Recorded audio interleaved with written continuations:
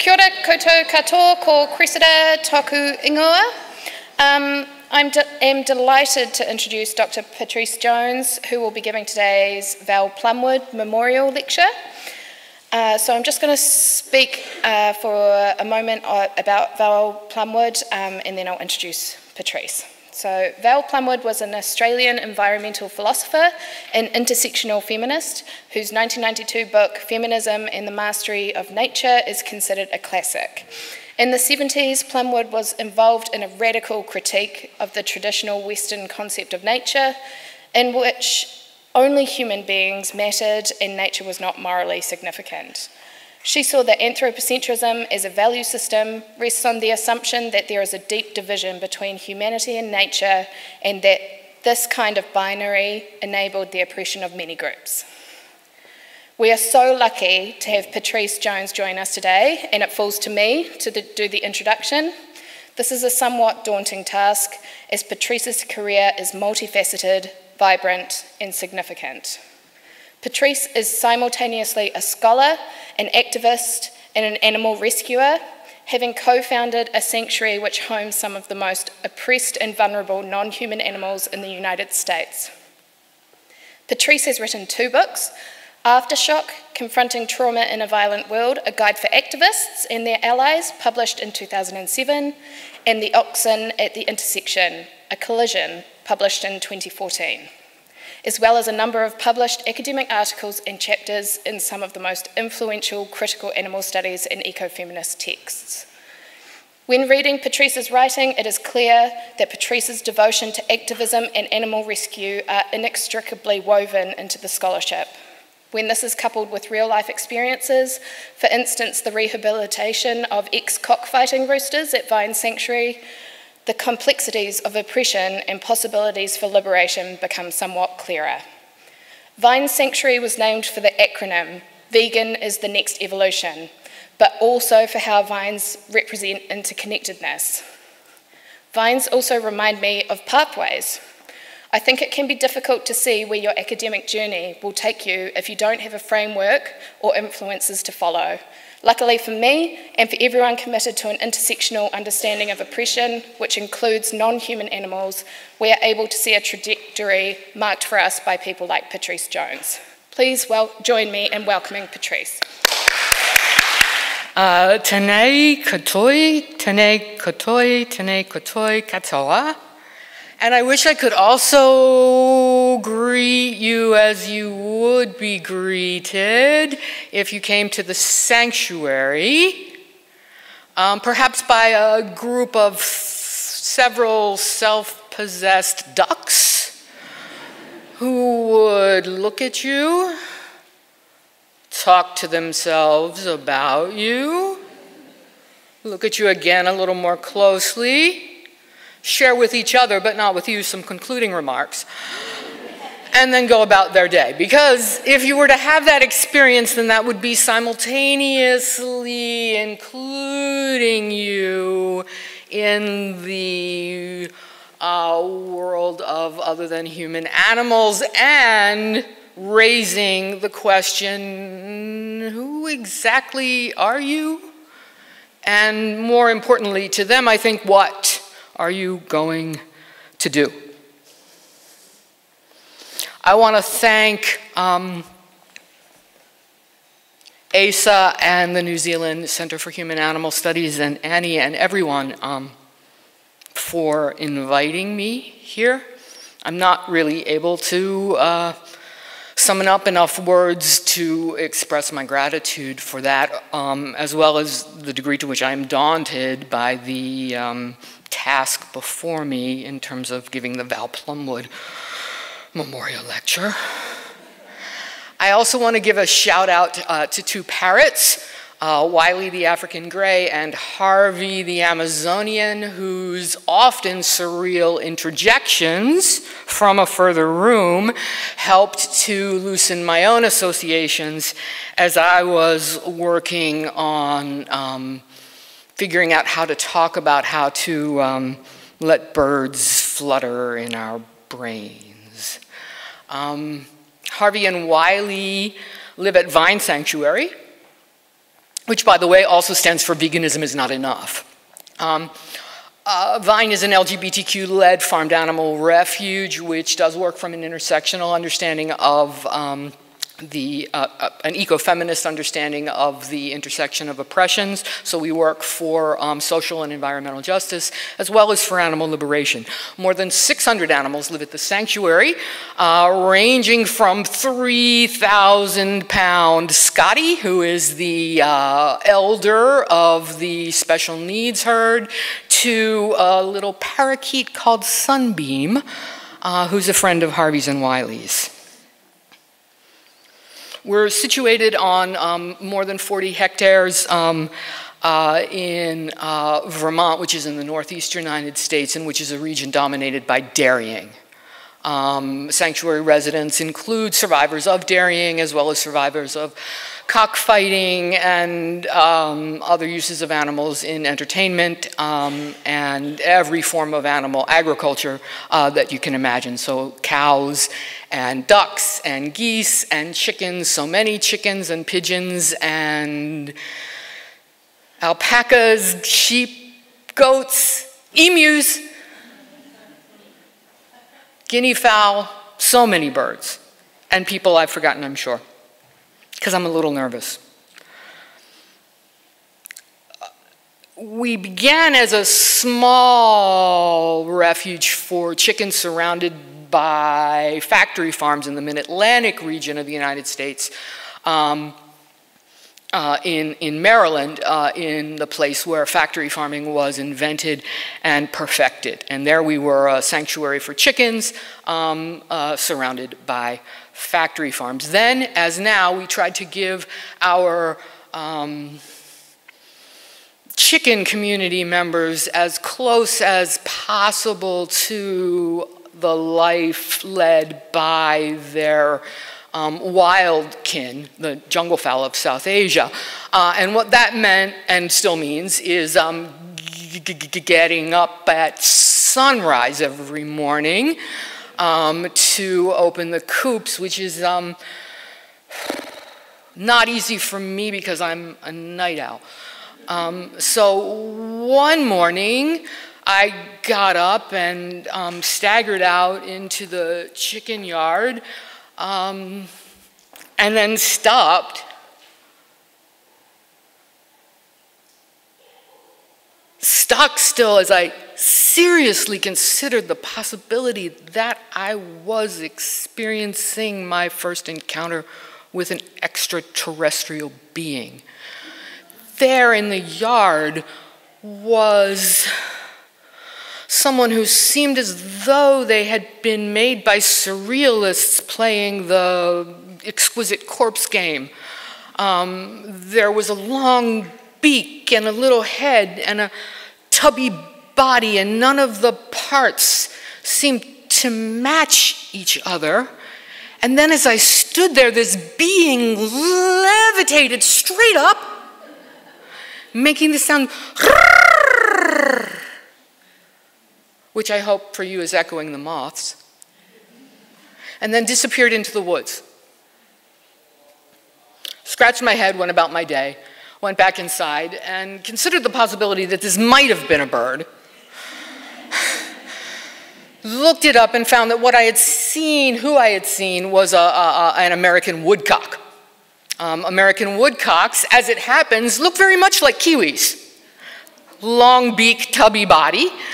And like kiwis, tend to confound our categories. You all probably know that kiwis are considered by scientists to be the most aberrant of the already odd category of flightless birds. Woodcocks are shorebirds of the forest, combining the long beak of somebody like a sandpiper with the mottled plumage of a shy forest resident. They gather together in singing grounds, where the males will often do that vertical takeoff, and that sound is not birdsong, but the wind in the feathers. Now this might not seem like much of a story. Pattrice saw a bird who happened to look a bit like a kiwi and turned out to have some interesting characteristics. But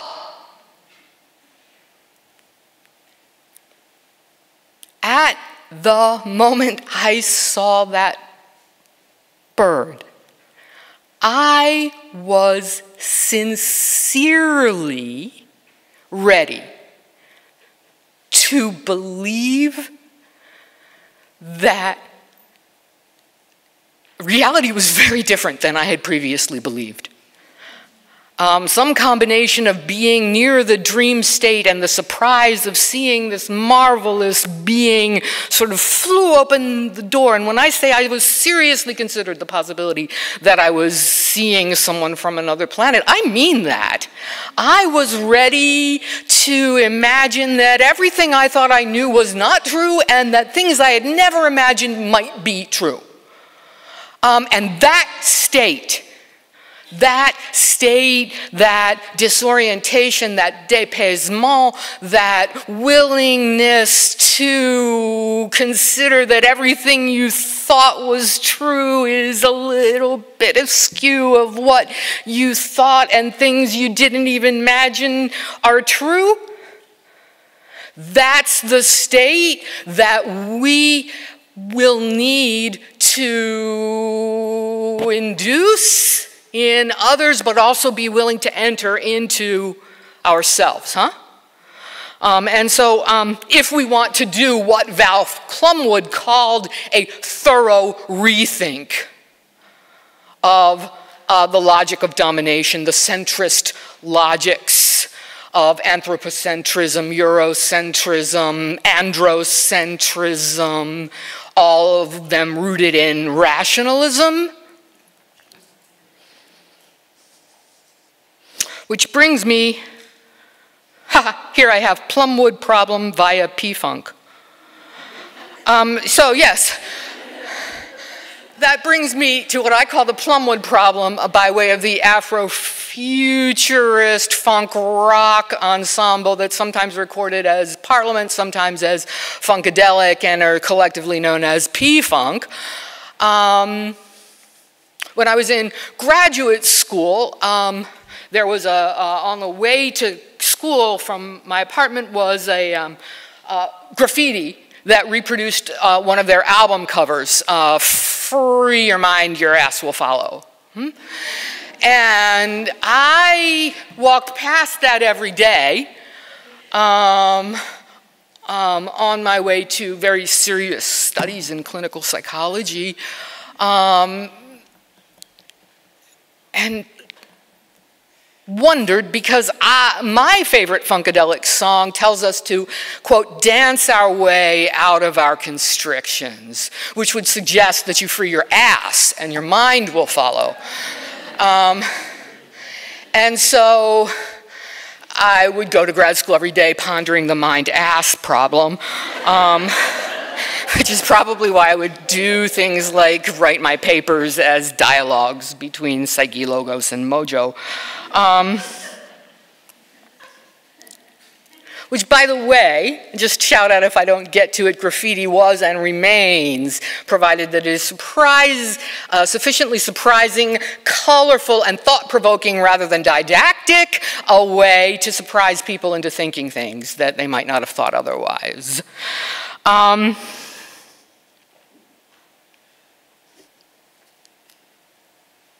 So Plumwood was a philosopher, a professional thinker, who questioned rationality, critiqued rationality, insisted that we would need to rethink rationality, but maybe didn't go far enough in questioning whether thinking is the tool we'll need to undermine the hegemony of thinking. She did ask, can we think differently? And I think by that she didn't just mean have different ideas, but actually think in different ways. I would go so far as to say use different neural pathways than we are currently using. She did ask that and leave it as a question. And I think that we can. I know that other animals do think differently than we do.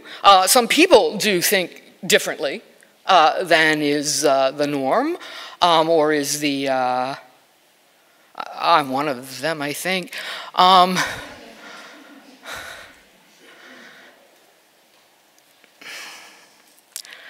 But I think that it's more than a matter of deciding that we disagree with certain foundational principles of the dominant culture. And I think when it comes to rationality, it's more than simply disagreeing with the elevation of rationality above all else, or the attributing rationality solely to people. I think to undermine rationalism, we're going to need to go a good bit further than that, and to do that, to explain why, I'm going to take a little detour, okay, about rationality. Are you okay with me so far? Okay, you're in the dark a little bit, so I can't really see.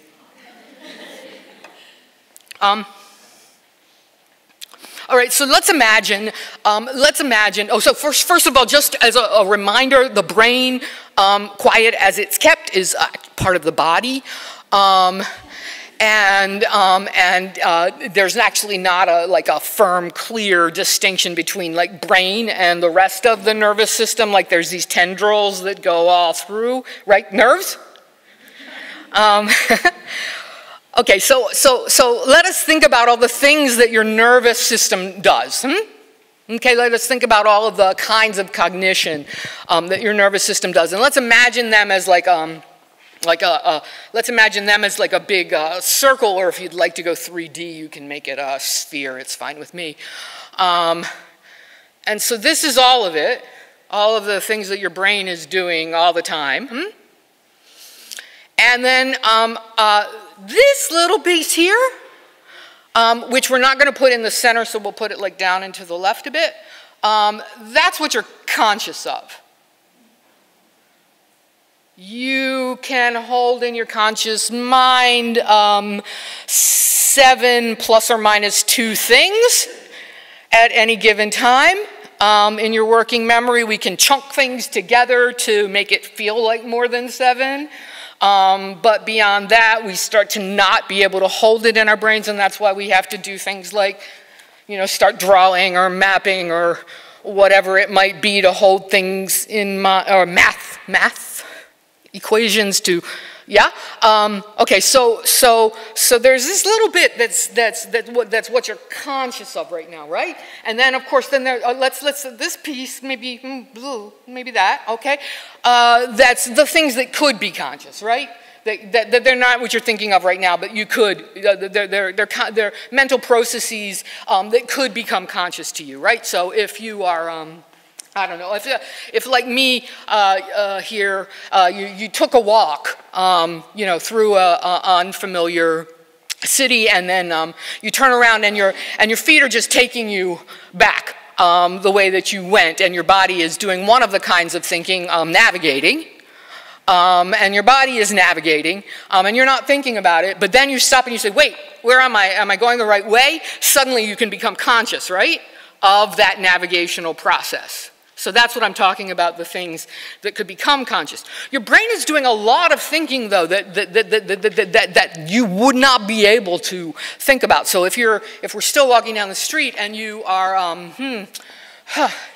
you're walking along the sidewalk and this way, and then you see your friend who you want to meet, or maybe your enemy who you would like to avoid. No, let's say your friend who you would like to meet. It's Fiona. And so you're going to see Fiona, and you want to say hi to Fiona, right? But Fiona's sort of hurrying along, and you've been sort of ambling along. And so you can, without doing any kind of calculation at all, you can time it so that you'll hit the corner at the same time as Fiona did, right? And you'll keep your eye on her, and you'll be walking, and the whole time, your brain will be doing quite complex physics. That, unless you're a math, very few people would be able to do, even sitting down and calculating it out slowly, consciously. And you're really only the most extremely gifted would be able to sort of do that in their conscious brain, do that kind of physics. I think your brain is doing it all the time, right? So,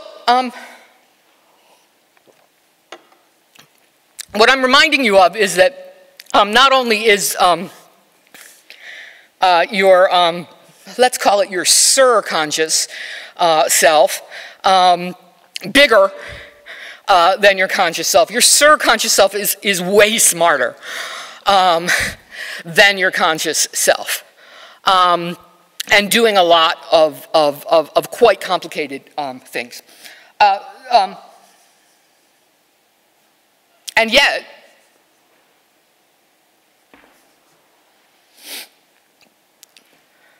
we've been schooled to think of this not only as like, or maybe this, not only as the center of ourselves, and not only as the, like, the smartest when it's not, and not only as the be-all and end-all when in fact it's very limited, but as the seat of our very selves.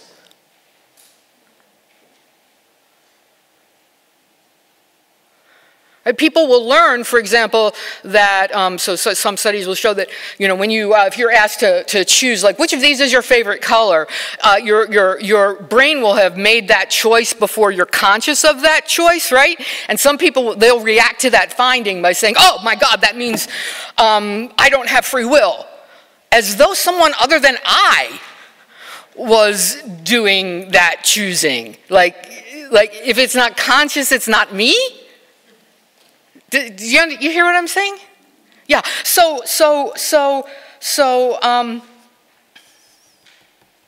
Okay. So one piece of the problem with sort of elevating conscious rationality is, you know, how much bigger our own ability to think is than that sort of narrow slice of reasoning. Because, and it's not only conscious thought, because.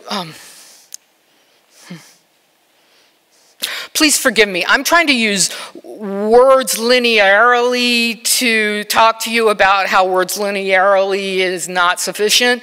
And woo, I've had a hard time organizing this. So I think that, so there's non-conscious reasoning and there's conscious reasoning. But when we talk about rationality, like, that's not all of reasoning. There's all kinds of reasoning that aren't rationality. When I think of rationality, I think of ratio. I think of weighing things up and measuring them against each other. And that's really the root of rationalism. Oh, did you hear that pun with ratio and root? But there's other kinds of reasoning, right? There's spatial reasoning, there's visual reasoning, there's navigational reasoning, there's maths of non-algebraic sorts. And so it's really quite striking to me that when we elevate rationality as like not just the sine qua non of your identity, but like the defining feature of humans, you know, we're talking about this really tiny sliver of what is itself a very small portion of your of the capabilities of your brain and the rest of your nervous system, huh? So I think that's folly, as did Plumwood. And And I think it leads us into error in many different ways. So not only does the elevation of rationality, or the definition of human beings by way of rationality, it confuses us about ourselves. It leads us to overestimate the degree to which rational thought drives human behavior. It leads us to underestimate the ways that we fall into error when we think we're being logical. It causes us to overestimate the ways that logic drives the behavior of other people and to treat them as though they are thinking machines as opposed to really complicated animals with feelings and thoughts that are not simply confined to that, yeah? And not only all of that, but I think that it also leads us, it leads to a sort of atrophy of our ability to engage in other kinds of thinking, other kinds of reasoning. I think our capabilities for visual thinking, for example, tend to be really stunted. Does that make sense? But I think that the possibility of those pathways being activated is still there. This may sound like a strange analogy, but when I was putting on my socks yesterday, I was thinking about how you know, so many people who, for whatever reason, are not able to use their hands have developed the ability to do all sorts of things, right? With their toes, yeah? And so really, it's safe to presume that for all of us, the neural pathways that could be activated to allow us to develop the ability to do that are there. They're just not being used right now, right? And so what I'm arguing here is that there's this wealth of cognitive and emotional capabilities that we have that at present are atrophied due to the dominion of rationality. And that I think that's something we're going to need to undo if we want to truly undermine these centric logics that are founded in rationality. As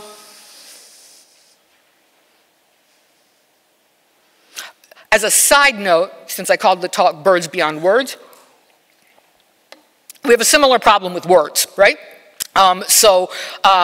Words are the sound symbols that we call words are just one of many different ways that we can communicate.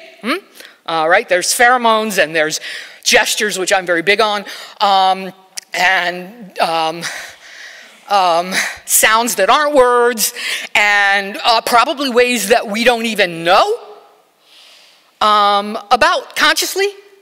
And yet, those also are sort of shunted aside in favor of words. Words are also all bound up with rationality because they become the building blocks of thought for us, right? So you may not realize this, but so when you were an infant, when you looked at color, you processed the color in this hemisphere, but then when you learned words, you started processing them here. So the color is shunting through Broca's area, the language area. And if you think that doesn't matter to anything, I will tell you there is research that shows that people who are speakers of different languages have differing color abilities. So speakers of Russian, for example, are able to detect more shades of blue than speakers of English.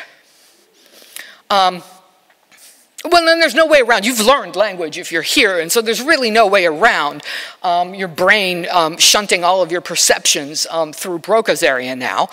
But nonetheless, I do think that we could do more to allow ourselves to think without words, right, as we do when we're, anybody who does like, oh, well, we have a sculptor in the audience, but we also, people who like build things, right, or even people who are like really good at packing cars for trips, right, like there's this zone you go into, you're not thinking, right, you're thinking with your hands, right, You're not thinking with words. You're not thinking this one will go here and that one, right? Yeah. So I think that those capabilities as well have tended to fall off for us because of the dominance of words, which is why my focus here is on ways beyond words that we can work, but I certainly don't, as someone who's standing here using words to talk to you, I'm obviously not saying that words don't have a role in this. And Plumwood, in fact, talked about poetry as one possibility, one possible praxis for helping us think differently. And poetry does have that way of breaking and putting words back together again. And I absolutely agree with that, even though I'm going to focus on some of the non-word things going forward. So, I'm talking really fast because I wrote a 2-hour talk. And we're still going to get through it in 1 hour.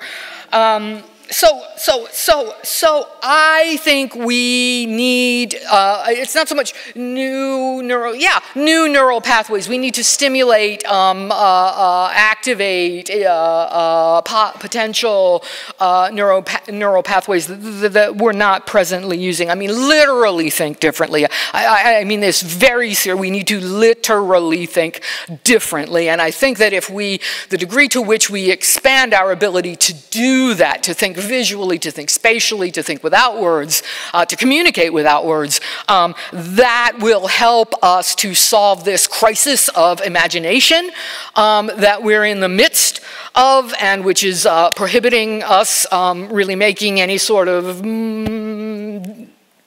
dent in the climate crisis. And I think also will help us to think ecologically, you know, which is a complicated way to think. It's a systems way of thinking, and it's easier to do visually and spatially sometimes than it is to try and talk about systems linearly. So far, so good? Yeah, okay, so we need new neural pathways, for heaven's sake. Okay, so here I have daunting. And at this point, I think I jumped up and ran to the window and said, I can't do this.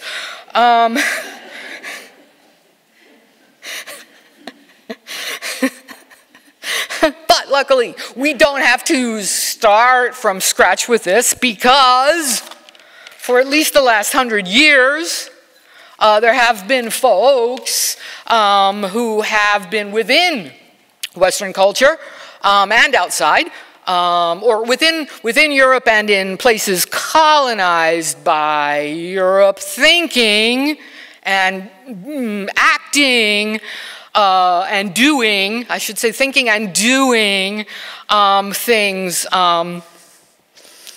with the hope of doing what I just said we need to do. And so I'd like to look a little bit, as quickly as I can. We're going to take a really quick spin through art history, and I'm a little scared because there are actual artists in the audience. So let me give you a quote. Quote, logic is a complication. Logic is always false. It draws the superficial threads of concepts and words towards illusory concepts and centers. Val Plumwood on the role of rationality in similarly structured centrisms? No. Tristan Tzarza in 1918 in the howl of outrage known as the Dada Manifesto.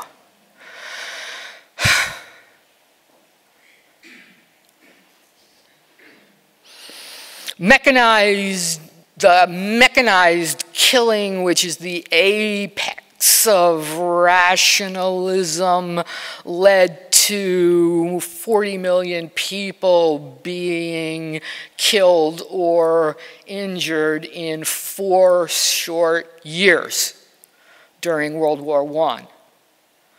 And, you know, those of us who have only read about it in history books, which is all of us,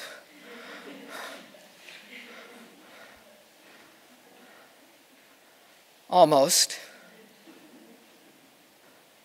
maybe can't imagine the shock of the poison gas coming from machines in the sky.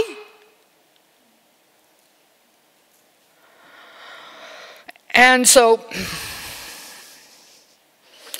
in the wake of this carnage came this, it gets called an arts movement, but it was about, yes, it was artists and poets, but it was about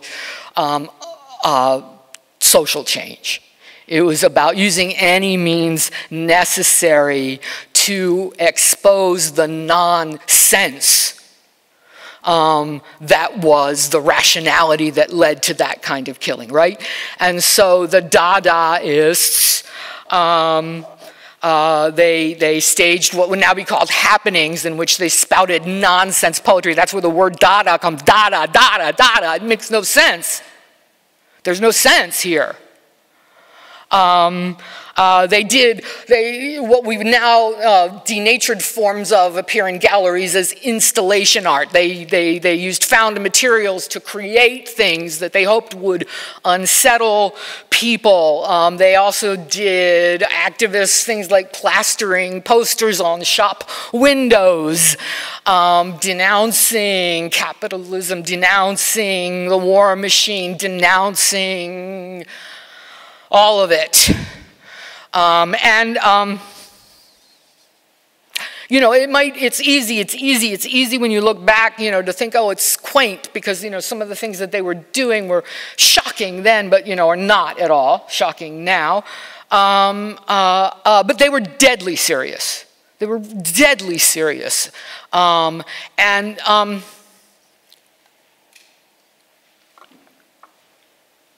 can't say that they succeeded. My personal take is that Dada expressed the nonsense quite well, and the anguish very well, and did so to people who were really looking for some succor. And so some people vibrated because they were saying, look, we're all damaged, we're all broken here.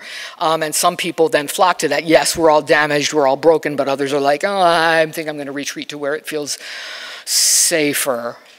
And so there was a lot of expressing the critique, but not imagining a different world in a way that would yeah, nonetheless, they started something, right? The Dada Manifesto made its way to Brazil, where it helped to spark the Anthropophago Manifesto, which then itself, decades later, was taken up by the Tropicalistas, who used music and art against military dictatorship, and were well aware of the echoes of Dada.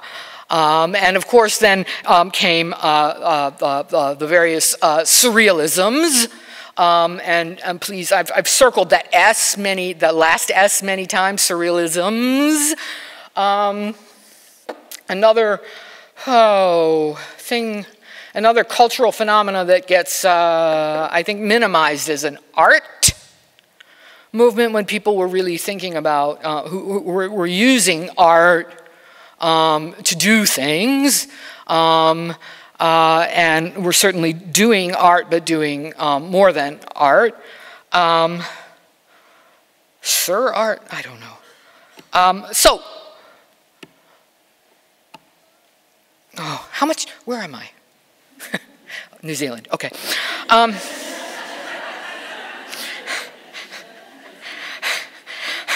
Okay, so surrealism, for those who don't know, it signifies more reality, right? People sometimes use this as like unreal. They'll say surreal when they mean unreal or weird or something, but surrealism means more reality than our narrow logics allow us. And if you have any doubt that they were about the same thing that Val Plumwood was about, I've got a few more quotes. So here's, and I said surrealisms because surrealism existed not just in Europe, but in the Caribbean, in the African diaspora.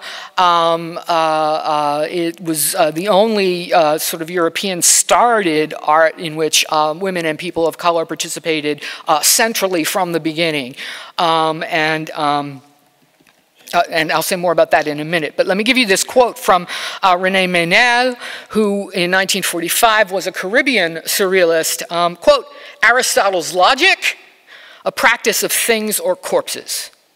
Thought is biological, or it does not exist," unquote. And then Suzanne Césaire, who, along with her partner Amy, was not only an important surrealist, but a deeply important decolonial theorist. So in the Caribbean, decolonial theory in Martinique and elsewhere was deeply infused by surrealist ideas. And if I had more time, I could tell you stories of surrealist lectures actually setting off uprisings. So if you're interested in those sorts of things, there's a wonderful book called Refusal of the Shadow, Surrealism in the Caribbean, and another good book is Black, Brown, and Beige. That's about the surrealisms of the African diaspora. So Suzanne Césaire said, quote, "The most urgent task was to liberate the mind from the shackles of absurd logic and so-called reason," unquote. And so these folks were about praxis. These folks were about how do we do what I was just saying we need to, how do we access the surreal, the more than real, the more than logical, the other than conscious self. And they used tactics such as automatic writing, collective drawing, and more. And as I said, in some instances, succeeded quite well at not just leading people to feel more free within themselves, but energizing people to do things that made a real difference in the political realm. I'm feeling disoriented again by this spin through history, which I have to do so quickly so that I can say the other things. So I'm just going to tell you quickly about, I mentioned more recent Afrofuturism when I was mentioning P-Funk. And there's some extraordinarily important work right now being done by folks who think of themselves as Afrofuturists. AFCO has said some really interesting things about how Afrofuturism troubles the human. Many Afrofuturists are about troubling the category of human, and I know earlier in this conference people were talking about sort of expanding the human to include animals, and then others have talked about like demolishing the category of animal, but really, there's another way to think about this within both Afrofuturism and Afropessimism, which is about demolishing the human as a category. But we're not going to talk theories right now. Instead, I'm going to talk to you about someone who many people consider the original Afrofuturist Sun Ra, who was a jazz composer, band leader, musician, and thinker, born in 1914, started recording in the 1940s and continued recording into the 1980s. He was a vegetarian. And he repeatedly said, in all seriousness, that he was not human. And what he wanted to do with his music, he said, Sun Ra is another person who sometimes doesn't get taken seriously, and in part it's because of the disregard for the arts and music in particular, not being word-based, but also because he was, his ways of thinking would be written off as perhaps some people would think psychotic or neuroatypical, you might say. But he was quite serious in what he was saying and what he was doing. So he insisted that he was not human, nor was he interested in being human. And that what he was trying to do with his music was make it possible for people to feel emotions that never existed before. To feel things they had not, new emotions, have new thoughts. I think what he was about was this trying to think differently, think beyond the strictures of rationalism. And I will just say, of course, this is one of these things where we can't know, did he succeed or not? He liked to imagine that, you know, someone would hear his band playing in the park and then like 10 years later would say, whoa, that song I heard in the park, like that changed my life. But I didn't realize it at the time. I can say that when I need to think differently, I will listen to Sun Ra. I actually have a playlist of Sun Ra tunes approved by Harvey and Wiley. And it does help me. One of the things that Sun Ra did was play jazz standards. For those of you who listen, who don't listen to jazz, so there are, you know, some tunes that are played by almost everybody, right? Oh gosh, I saw that big willow by the river, so Willow Weep for Me is one of them. He would play jazz standards, but then he would just tweak them, and you'd be listening, and then suddenly there would be this change in what you expected. I'm not sure if I can, it's not words. And I think that he was doing what the Situationist International would later call détournement. Détournement, which is, I guess, detouring would be a closest, which is to take existing cultural phenomena and detour them in a way that will provoke people to see things differently, think differently, feel differently, yeah? So that leads us to the Situationists, who were formally active from 1957 through 1972, and were an aggregation of anti-capitalist, anarchistic, artists, theorists. They played a huge role in the 1968 Paris uprisings. And before I say a little more about them themselves, so now I'm going to do I'm going to détourne the Situationists. So anyway, this is my riff on Situationists, because I think it's really important to think about the problems that we are trying to solve as situations. Like, okay, oh my gosh. Okay. So the problems that we're trying to solve as situations, complex confluences of time, space, material, things that are happening, social systems, economic systems, etc. And so there's situations in which we need to make interventions, right? That's the ecological way of solving problems. So for example, if we're thinking about bullfighting, which we heard about yesterday, we can see bullfighting in Colombia as a situation that's located in a very specific space, and that includes so many different social threads, such as ideas about masculinity, imported from Spain, and so we've got colonialism in there, yes, and then there's we were hearing about the money involved in the folks who own the bull rings, and so if we want to intervene in that situation, we're going to need to be aware of these different factors, right, and try to intervene in the situation.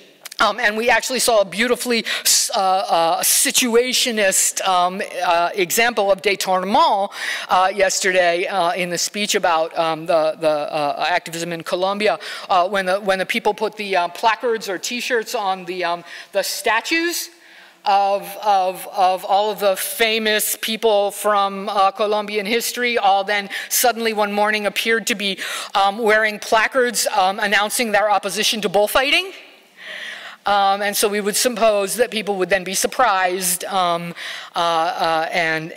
think. So surprise is a big element in what situationists thought we needed to do. They thought that in order to provoke that sort of mind-open state that I was talking about earlier, an element of surprise, right? People come around the corner and they see something they didn't expect to see, or an idea they didn't expect to see, or they see something familiar that's been tweaked in a way that makes it unfamiliar, and then leads them to start thinking differently, seeing differently, feeling differently. But they also critiqued the spectacle and warned of a tendency for all of our authentic behaviors to be turned into spectacles, which I think has happened a lot with protests, or people are more interested in marching down the street and being seen. So a one situationist slogan was, "Our ideas are on everyone's minds." The idea being that the discontent with the current state of affairs was there, latent in people, and it was merely a matter of sort of surprising them into becoming aware of that dissatisfaction and then providing them with tools to enact that dissatisfaction, yes? And another slogan, I'm saying this is my favorite as we segue, is beneath the paving stones, the beach.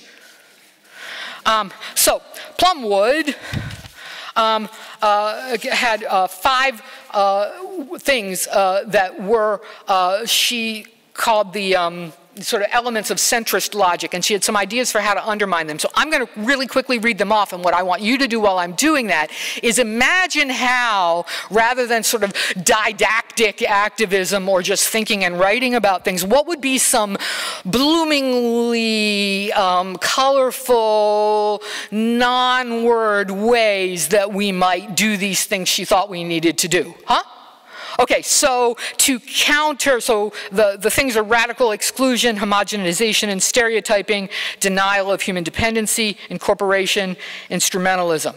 So in order to counter the radical exclusion, meaning, you know, that animals are radically excluded from the category of human, Plumwood called for, quote, emphasizing human continuity with the other than human world in order to, quote, challenge or disrupt human conceptions of identity.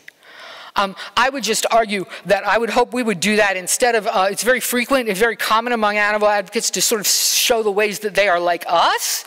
I would really like us to emphasize human continuity by showing the ways that we are like them, huh? Thereby decentering ourselves while doing that.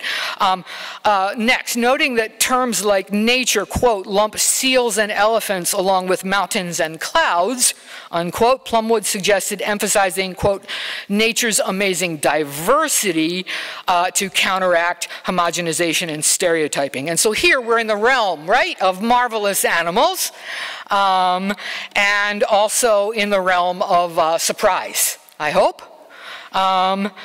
Next, in order to counter the denial of human dependency that allows us to see all of the rest of the world as background to our heroic endeavors, Plumwood felt it would be necessary to, quote, puncture the illusion of disembeddedness. I think there's so much that we could do here and so much that climate activists are trying to do here, but here is where we need to be a little bit worried about what I would think of as the Dada error of just sort of saying, we're fucked, we're fucked, we're fucked, in a way that leaves people paralyzed or running for comfort, rather than reaching for and being able to imagine the other world. In order to challenge incorporation, which is a key element of which is the definition of the other by way of reference to the allegedly both normal and superior one, Plumwood felt it would be necessary to, quote, displace the deeply rooted view of non-human difference as lack. And so there's so many things we could do, huh? To simultaneously demonstrate the limits of our rational thinking while calling attention to the marvelous other ways that other beings are able to think and communicate, right? Like the waggle dances of bumblebees. Do you know about those? Look them up. They dance directions. Whew, to pollen. Flowers. Okay, and to counter instrumentalism, Plumwood called for more attention to nature's own creativity and agency. And so, again, I think there are many ways we could do that. Folks, I'm noting how amazed people are by what's been called the worldwide wood, right? The fungi who are collaborating with the trees to communicate across long distances, and oh, how surprised everyone is by that. But okay, let's build on that surprise. Okay, I'm coming to the conclusion if I can find it. Okay, seriously.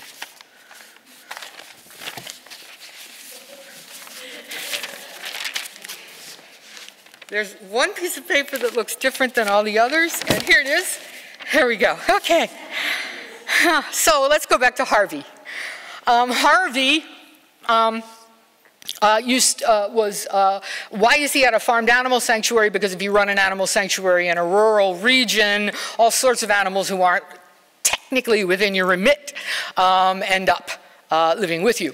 Harvey had been kept alone in a cage, a barren cage for at least 10 years, more probably, until the person died.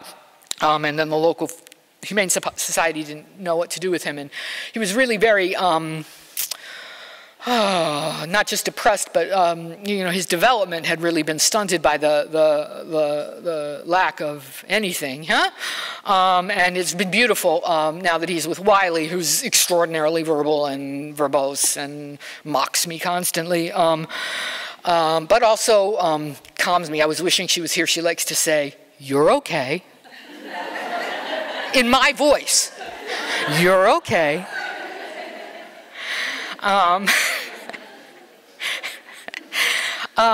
But Harvey, y'all were just laughing. Okay, so if Harvey was here, he would be laughing with you. Harvey laughs when you laugh. He laughs, and then of course, because he's laughing, you start laughing more, right? Which then makes him laugh more, and then you laugh more. And sometimes you're just laughing so hard you are falling down. But here's the most amazing thing about Harvey is that he also, so it's not just that he's imitating, he's not just imitating the sound of laughing, right? He gets it. And how I know this, how I know he's got a great sense of humor, is because if like two people are in the parrot room and they're talking, and then you start to say something, you know, that's going to be a little bit funny, he will he will give off an anticipatory chuckle. and he will chuckle, and then when the other person laughs, then he'll laugh, right?